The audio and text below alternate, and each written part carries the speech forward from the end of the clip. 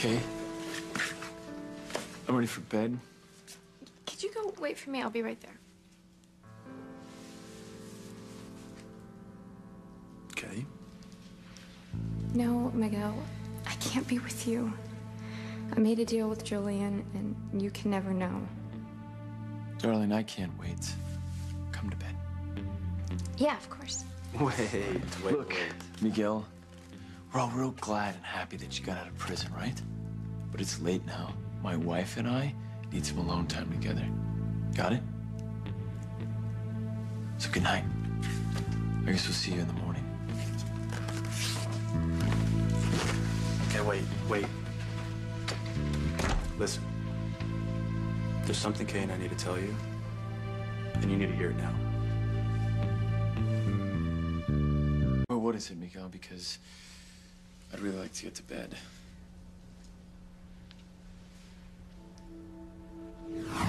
If you want me to have Miguel set free, I want you to stay married and faithful to my son, specifically. Never see Miguel again.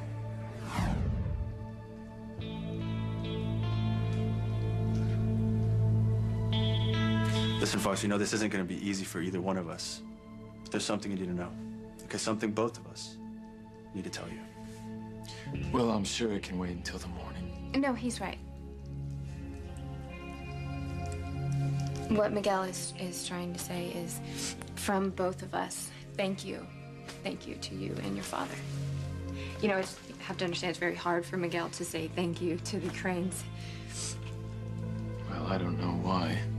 Oh, I do. Maybe because it was If it weren't for you and your father, he would still be in prison. Fox put me in prison, Kay. Yeah, but he made a mistake.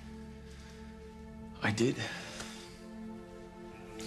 And, Miguel, there's no real easy way to express this in words, but, I'm sorry. But I really did think that it was you who's driving the car that ran me down. Oh, I'll bet. Well, hell, it was your car. Who knew that your double was gonna steal it and run me over with it? Yeah, well, luckily, Julian found Spike and made him testify to Judge Riley and said that you weren't driving. So now you're free, and that's all that matters. No. Maria has her father back, and that's all that's important. You don't mean that. Yeah, that's exactly what I mean. Maria's well-being is all I care about, so. So, why don't we just forget this whole thing, huh? I mean, I'm just happy that this nightmare's over for all of us. Kay. Good night, Miguel. Well, why don't we go to bed, darling? Of course. Good night, Miguel.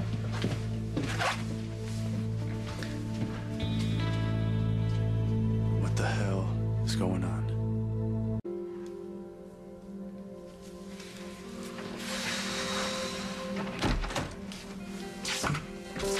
Someone call? No, I was just checking my messages.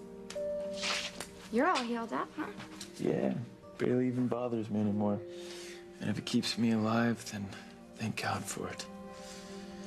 Now, I want to make love to my gorgeous wife. What, you're feeling well enough? Are you kidding me? Yes. You know, it's funny to me how you managed to overcome all those treatments. But they were supposed to make you innocent. You're not taking those pills again, are you? No. It's just you, Kay. I bet it'd be a total flop with another woman. Sweet. You know, I'm just gonna take a hot shower first, though. Kay. Please just give me 1 minute. Okay, 1 minute. But please hurry back, because I want to spend whatever moments I have left with you.